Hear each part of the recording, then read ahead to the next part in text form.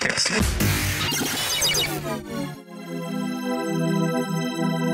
demystify what goes on behind the therapy room door.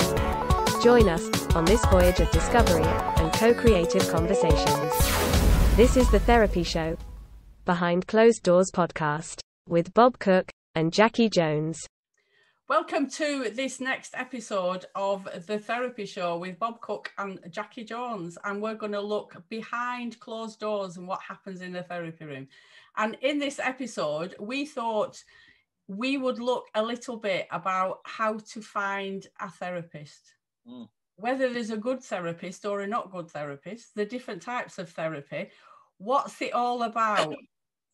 Over to you, Bob. So one of the things that I often talk about is the therapeutic relationship, to me, is up at the top of the list. I don't know what your thoughts are on that. Well, it is at the top of the list. I agree with you. Good. I agree with you on that. I'm not disagreeing with you on that. and for people who want to come to therapy, I'm not sure if they think about that. I think people come to therapy because they're driven by the discomfort in life. Yeah. And I'm not sure they think, well, I must go to a therapist to have a good relationship with them. And, you know, I'm not sure about that one. But I do know they're usually driven by the discomfort in their own lives. Sometimes they're told to go, which is, I don't think is a particularly good way to go. No. Sometimes somebody might say, well, you need therapy, like somebody came along and said that to me, and I obediently went into therapy. But it was driven by my own discomfort. And I think that's what takes people into the whole world of looking for a therapist and a counsellor, because their life is so painful or discomforting to them. They want to change that. I'm not sure, Jackie, if they actually think, well, you know, the method is going to be, you know, like what you've just said, we must seek somebody who's got a very good relationship. You see, I think that's more in the world of the therapist or the counsellor themselves, because they've been trained that way, or, yeah, usually it's because of that. I don't think there's so much about that from the client's perspective. See, the reason why I asked that question is because I hear a lot of people saying, I've been to therapy before, I've had counselling before, and it didn't work. And, you know, for whatever reason. And it kind of boils down to the fact I didn't like the therapist. But they poo-poo the whole of therapy because they didn't like that person. Yeah. Therapy was wrong and it didn't work. Jackie, that's a different question. That's right. If someone's been before the counselling and therapy and they don't get on with the therapist, the counsellor, and therefore it doesn't work, then I can easily imagine them saying that to you. And of course, they've said that to me many times. That's a different. However, if you're talking about the first time somebody ever goes to therapy and counselling, then I think it's a different story. Yeah. And so following on from what you said then, what's your thoughts around people waiting for a crisis before they go to therapy? Or the idea that we should all have a therapist. My fantasy is in America, everybody has a therapist of some description that they go to. It's a matter of course. But in this country, often we wait for a crisis before we access. Well, there's two questions there. I'm going to take the first assumption, which I don't think is true. So I'm going to blow your fantasy about America. I actually believe if you go down to many, many of the deprived places in America, whether it be from the lower ghettos, whether it be in the Bronx of New York or whatever, they have no more. They might wish to have somebody to talk to, but they have not got the money to be able to afford a therapist. They're so poor, they're not able to even think about the ability of therapy. And they may look at the sort of rich, affluent New Yorkers or the liberal right or left wingers in California. And I don't know, but they haven't got the money for therapy. In fact, if you look at, and this is a political way we could go down it, but look at Obama Barack's idea of extending healthcare into all areas of the American culture, and look at where Trump took that and how much he denigrated that whole process because of how much it costs. Went into another whole political story. But I do know there's many swathes of people in America who can no longer afford therapy and counselling and fly. So your fantasy about it, I think, is quite centered on the people who can afford therapy. Yeah, quite possibly. And that it's openly discussed. And that's a different story. Yes. I think, you know, the idea that all actors have got money and people in the liberal right or left in different parts of America who have got that type of money, then I think your fantasies hold water a lot more. So I think, again, America is the have and have-nots. So the have people, therapy is much more popular, it's much more accessible, it's talked about as a way of dealing with mental health problems in a much more accessible way than the United Kingdom. Yes, but I did mention America then, but I would imagine the listeners will be thinking that happens over here as well, that there is the haves and the have-nots, you know, and often therapy is seen as a privilege or an expensive thing to do. Yeah, same problem, isn't it? Yeah. I think it's more acute in America, so differentials are much bigger. Yeah. And a much bigger country of 500 million people, where there's 67 million people in the United Kingdom. But at a macro level, the same problem. Yeah. You know, the underclass of the UK can't afford it. I run, or the Manchester Institute runs, a low-cost clinic where we subsidise people to be able to come for £15. Yeah. Those people under £14,000. And there's such a large outcry of it. But in general, people haven't got the money. But let's go to your second question, which is much more around, you know, well, we could stay on the first question. But I'll go to the second question, which I think is, therapy is much more popular nowadays. You know, when I first went for therapy in 1983, it was not as popular as it is now in the United Kingdom. It wasn't as accessible it was now in the United Kingdom. And it was much more of a taboo, wasn't discussed. 2021, we have a different situation, but it's still for the middle class, I believe, unfortunately. Yeah.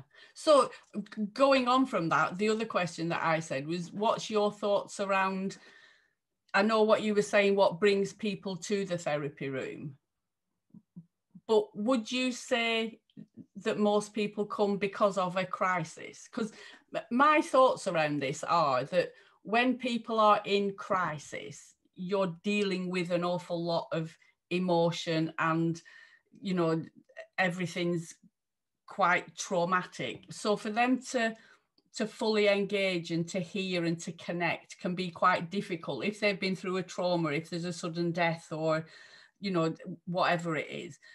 What are your thoughts on if people went to therapy when things were okay? I think it would be marvellous. Me too. Good. I'm glad we agree on that one. And it's not the case. No. I think I say to my trainees, I say to many people, look, you know, the best time to come to therapy is when there's not a crisis in your life. And then you're going to be coming far more from the here and now to be able to deal with some of these processes. And your defense systems may not be so entrenched. Yeah. However, very rarely does that work out. However, Bob, with you, there's always a however. I remember that from my training. However. It doesn't really work out that way. Most people I know wait for a crisis. Yeah. So very rarely, very, very rarely do I have somebody who comes in and says, well, actually, you know, I feel I'm in a good state now, so I feel able to talk about therapy. Occasionally that happens, and I say bravo. Usually people wait for a crisis or a stage in their life which they find so excruciating painful that they turn for help. Yeah. But you're right. If people could come from a different place where they can say, oh, right, now I'm feeling okay. I think it's a good time to look at the trauma in my life that I've had. But usually people say, and I think it is most unfortunate, Jackie, most people say, or a lot of people say, oh, I'm feeling okay now, so we'll just carry on in life as it is. Yeah. And I can remember, I'm not sure whether I've said it to you before, when I was doing my training, I actually said, God, this is really depressing. Can we not have some good news? Is there nothing good in any of these books? And you quite rightly said to me, people don't go to therapy when everything's going okay. We can spend a full weekend if you want to, Jackie, on all the good stuff, but it won't be any help to you when you're seeing clients. And it was a valid point. Unfortunately, people will come to therapy in the main when there's a crisis. Yeah. And there we can go on from there. So we've kind of covered a little bit about what brings people to therapy. I'm very, protective of transactional analysis because I do like it. It fits well with me. I like, as we've discussed before, I like diagrams, I like structure, and it fits really well with that. But there are a zillion different types of therapy out there. And as a therapist, I'm confused by them. So, for somebody that's scrolling through Google looking for a therapist, how would you advise them to pick? Well, let's just start at the beginning. You're right. Most people come to therapy, I think, because of a crisis. And most people want to get healthy as quick as possible. Yeah. So they don't want to spend endless time in psychotherapy or endless time in psychoanalysis 5 or 6 times a week, where they're spending 300, 400 pounds a week or whatever it is. They want to get cured, if you like the word cure, which I'm not sure I do. So I said healthy as quick as possible. Yes, within 1 session, please. If not before. And unfortunately, as is to do with psychological and emotional problems, and not like, oh, I'll go to the doctor who's got earache, I get some tablets, or I get some Optimize or whatever it is, and I put it in 2 times a week, and my ear, or the infection in my ear, gets treated pretty quickly in 2 or 3 days, and everything's hunky-dory. That's not how it is with emotional psychological problems. Otherwise, people will never come to therapy. So that's where I think most people come from. They want to be cured as quick as possible. The truth is that's not possible particularly. So what have you got in the UK? We have what is put forward by the government as a panacea for all illnesses, and believe it or not, very, very quickly, and that's cognitive behavioral therapy. Now, usually, if you're very fortunate, you might get up to about 12 sessions of what we call CBT, and as is sold on the packet by the government, that should do the trick. Now, in my business, we get many, many, many, many, many people who've had CBT, and actually it hasn't worked, or they haven't got better, because it doesn't deal with the past, and it doesn't deal with the emotional world of the past, and it doesn't deal with trauma, and it doesn't deal with depression. It deals basically with invasive thoughts and behaviors which you might be able to change from the distorted thinking. OCD it's not too bad with, but for most of us, we need a therapy that deals with the traumas of the past, I believe. Yeah, I always say that it's kind of solution focused. This is the problem and I want to move forward. Okay, so this is how we do it. But often with clients that have come to me, they just move that into a different area of their life. So it's kind of like if I'm struggling in work or whatever, you sort the work stuff out, but then that same issue will move into a different area because of all the background stuff. That's often what drives our behavior. Absolutely. So in answer to your question, I think it's going to be very hard to cure somebody in 6 sessions, 10 sessions, 12 sessions. You might be able to help somebody deal with different coping mechanisms. Yeah. And you might be able to help people different behaviors. But whether those behaviors would stick is another story, even if they are the right healthy behaviors. And if we are going to help people get different coping mechanisms, whether we can do that in 10 to 12 sessions, I'm not so sure. Unfortunately, again, NHS, a lot of people turn to, will only give you about, if you were lucky, 6 to 12 sessions, and you might have to wait a year for that. Yeah. So hence why people turn privately. One, because I believe they want more than CBT offers. Secondly, they want to get cured quicker, but they want to deal with the emotional past. And thirdly, often CBT hasn't worked. Yeah. And, you know, I don't want to slate CBT because I think it has its place. It's a good start. Do you know what I mean? And there are some people, I would imagine, that okay for that works fine. Yeah. But Yeah. my issue with it, if I do have an issue, is that people who go through the NHS and use CBT and it doesn't work have then got, you know, a belief that therapy doesn't work. It doesn't work. It won't work for me. It's rubbish. And it's about finding a different type or a different person. There's so many nuances to getting a good fit with this. And I always say to me, if it doesn't work first time, move, go to another one. You know, don't stop therapy altogether. It just means that that bit didn't work for you. Don't give up on it. Couldn't agree with more. So you're right. There is about, I think in the latest Wendy Dryden book, looking at comparative therapies in the United Kingdom, there's about 700 different types of therapy. But you can put them. God, honestly. Yeah, you can put them into different camps, though. You can look at the therapies that deal exclusively with behavioural change. You can look at the therapies that deal exclusively with cognitive change. You can look at the therapies that deal exclusively with spiritual change. You can look at the therapies that deal exclusively with physiological change. And you can look at the therapies that deal exclusively with emotional change. So you can start splitting them up into different camps. Now, I think that actually integration is probably the best process, where we're looking at integrational change. And also, I think looking at how the past affects the present is what a lot of people in my clinical practice want. Yeah. Yeah, replaying the same behaviours and kind of bringing all that stuff with them. Yeah. Of course, there's some counselling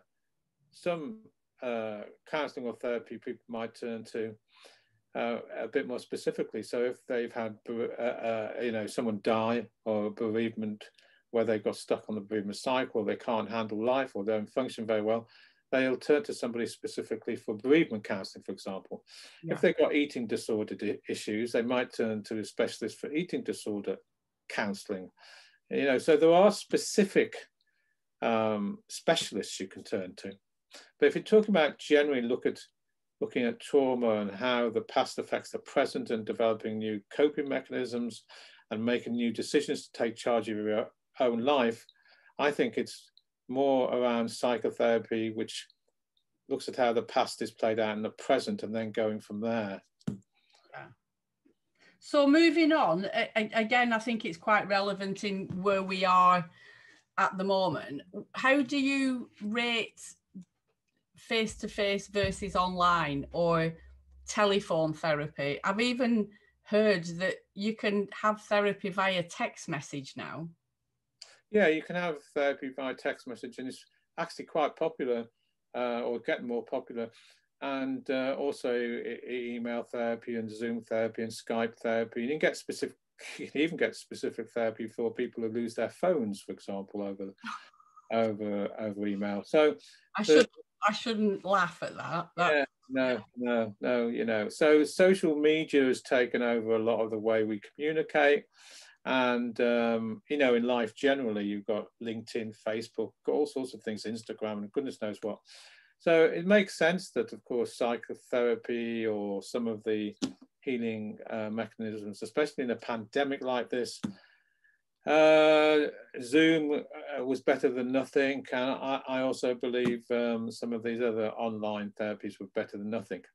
Now, once we come out of the pandemic, Do I believe that face-to-face therapy is better? Well, I'm not sure what I mean by better, but in my view, it's more authentic and more holistic and brings different dimensions. So I'm somebody who prefers face-to-face, though I understand Zoom might be useful for people who find therapy inaccessible. In other words, they live a long way away or from the therapist, or there's geographical things to be taken in consideration, or people who find it less shameful, or they find Zoom easier to handle for lots of different ways, less anxiety, less stress. Do I email therapy? I don't mind all these therapies if people, have them as a first port of call to reach out to, like Samaritans, for example, which a lot of people would. But as a long-term ongoing therapy, I think that there's nothing more potent or powerful than face-to-face therapy. Yeah. I like face-to-face. Yeah. But like you say, it's quite restricted in a way, and for a therapist or a psychotherapist who lives in a little village, it's quite difficult. And the other thing that I think is worth mentioning from our point of view, there's an awful lot of, rules and regulations that we need to adhere to as psychotherapists. Yes, that's true. Word of mouth is a wonderful advertisement, but often that doesn't work for us because, if we're seeing one client, then is it appropriate and ethical for us to see other members of that family or somebody in their friend circle? So it kind of narrows down. Yeah. And do you remember I said that there's at least 700 different types of therapists? So therapies, I mean. So Zoom, email counselling, all these different types of social media counselling stroke therapies might be more applicable. For example, people who want to deal with cognitive change, or people want to deal with behavioural change. I think the more problem comes if the people wants to deal with emotional changes. And I think personally, again, they need to have an authentic relationship where they can get some actual reparative healing that isn't so easy on social media outlets. Yeah. See, again, touching on that, I know this is probably going, and I'm going to write it down as I speak, because I think the next episode of the podcast, we're going to look at assessments. But do you think people know what it is that they want help with when they come to therapy, or is that unpicked? I don't want to be patronising to the viewer, the reader here, or the listener at all when I'm going to say this. Most people think they do and they actually don't. But that was when you were saying it's whether they want to change emotionally or whatever. My instant thought was they probably don't even know what they want to change. They know they're in pain. Yes. They may feel depressed, or to the level where they just feel there's a black hole and they don't know how to function. Do they know what's wrong? Probably not. So then it's up to the therapist to be able to look and help the person beneath the actual layers so they can actually get some peace, harmony, and healing. Is that better face-to-face? I believe it is. Yeah. However, I understand all the necessities for social media in terms of therapies. But once again, I think for cognitive therapies, even behavioral therapies, some spiritual therapies, I was thinking of meditation and yoga and all these sorts of things, Zoom, we could argue, is pretty fine. But if we're then going to talk about, emotional change and healing from trauma, I do think talking to somebody in front of you is more positive. And I am sure we will come back to this topic throughout. It will weave in and out of the next few episodes and beyond, no doubt. So I'm going to bring this one to a close. The next one is going to be around assessment and what happens behind closed doors in the therapy room. Yeah, and just to sort of end, it's very nice. I'm in a Zoom in Didsbury, and your Zoom, and I can't quite remember where you live, but it's very nice if when we end this, we've both gone have a cup of tea, in the real world, face to face, because there's an emotional connection. 100%. Yeah. So I come down on the side, though I understand the use of social media for other outlets. See, just as you said that, Bob, something happened in me, and I'm not sure what that is. Maybe I need to take it to therapy. But I think the difference between me and you is because I've been in a room with you, and I've sat next to you, and I've touched you and felt you. I've automatically got a connection with you. You've got that memory. Yeah. And you're my constant object. I've brought you into the 2021 with me. I understand all that. It's a wonderfully interesting discussions we're having here.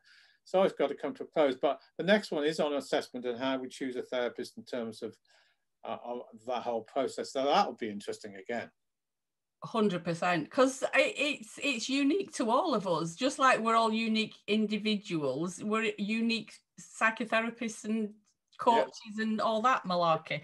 Right. So I shall see you on the next episode, Bob. You will. I look forward to that. Thank you. Zoom from our different rooms. Yes, that's true. Bye. Bye-bye. Bye. You've been listening to The Therapy Show, Behind Closed Doors podcast. We hope you enjoyed the show. Don't forget to subscribe and leave us a review. We'll be back next week with another episode.